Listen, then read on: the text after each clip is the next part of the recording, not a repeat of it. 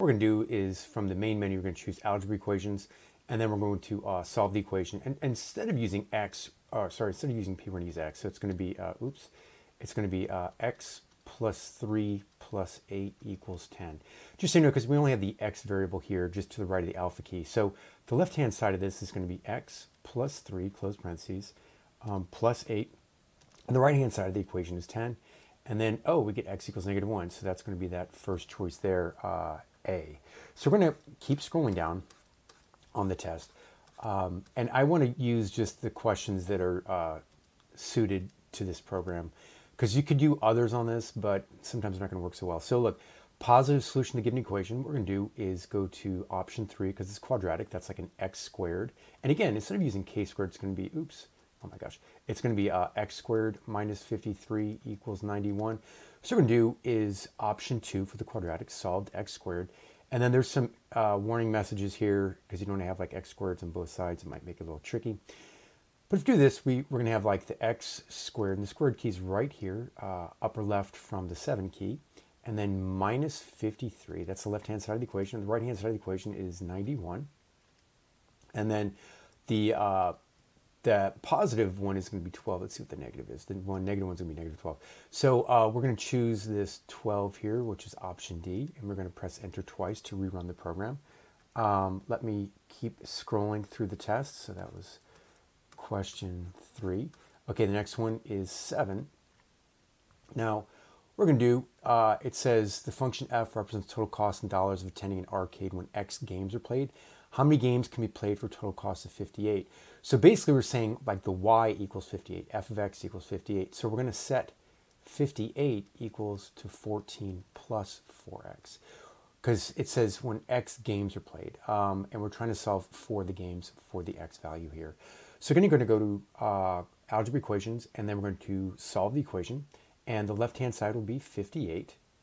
And then the right side will be 14 plus 4, and then the x key, the variable key, just to the right of the alpha key there. And then we get x equals 11. So basically, that'll be our answer there, the student-produced response. And then what we're going to do, okay, number 10. The shop's inventory starts with 4,500 paper cups. Manager estimates 70 of these paper cups are used each day. Based on this estimate, how many days will the supply of paper cups reach 1,700?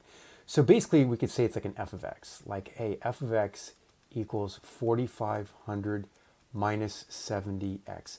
X is the number of days, and you're dropping 70 cups used each day. So when does this reach 1,700? So then my next step of this would be 1,700 equals 4,500 minus 70x. Just so you know what they're doing, because they're saying, oh, what day will it reach that? So x, again, is the number of days. So we're going to go to algebra equations, and then we're going to solve an equation. And the left side will be 1,700. That's how many cups we have left. And then the right side will be the 4,500 minus 70x. And then we do that, x equals 40. Everybody's happy. Glad that worked out so well. Okay. We have function h is determined by h of x equals 8 over 5x plus 6. What's the value of h of 2? So again, h of x is generally the same thing as saying like y equals. So we're going to set our equation to y equals 8, and then for the SAT divided by open parentheses 5x plus 6. We definitely want to use parentheses here. I'll get into it in another video. But the basic thing is we're going to plug in a value here. So what is the y equation? It's 8 divided by, again, open parentheses. So we get the whole denominator in one expression. So that's 5x plus 6, close parentheses. And then, what does the x equal? X equals 2. And then we get, okay, cool. That's going to be 0.5. Now look, the SATs always had a preference for fractions. So I'd go 1/2. But like, let's say you didn't know how to convert that. You can skip 30 seconds if you already know how to do this. I'm going to do 0.5, math, enter, enter, and it'll change it to a fraction form. Okay, so good. We're going to go back to programs and then SAT 3. And then we're going to continue working through this test. So that was number 13. And then boom, boom, boom. Okay, sort of, I put a note here, maybe by hand is better. But let me show you this. It's for every increase in the value of x by 1, so when delta x equals 1, value of y, the value of y increases by 8. So that means delta y equals plus 8. This delta symbol in math, and usually in science as well, and even econ, means change. So if you remember slope, okay, sorry for using cursive for you youngsters out there, that's m, that's rate of change. That's basically delta y over delta x. So basically that's going to be 8 over 1. So the slope is 8. That's what's cool here. So we have the slope.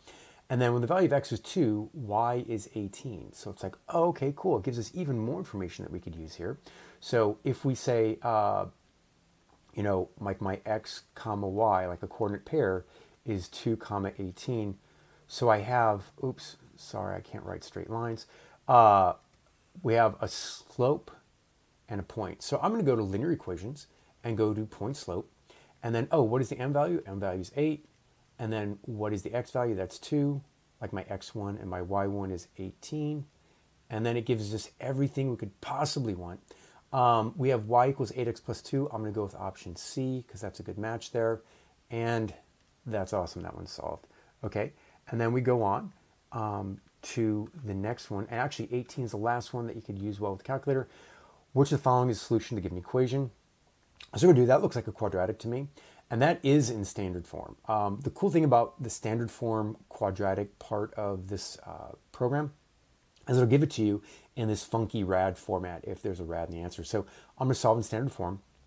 And again, if we have w squared, okay, again, I have to use x's because that's the default on the TI84 calculator. I'm going to say a is 1. If we don't have something in front of the w squared, that's like a 1w squared. The b, the coefficient of just the regular w, is 12, because we assume positive if we say numbers, right? And then, but this is going to be negative 40, that constant value, that c. So I'm going to put negative, that negative symbol to the left of the enter key, negative 40, and then enter.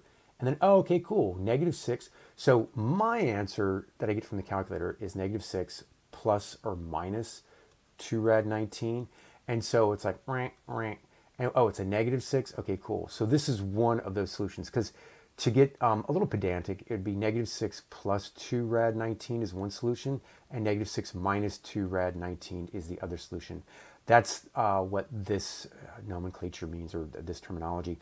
So we're going to choose option D, and we've finished the first part of test 6 from the College Board. See you next time for the second part of this test. May you do well in all your mathematical endeavors.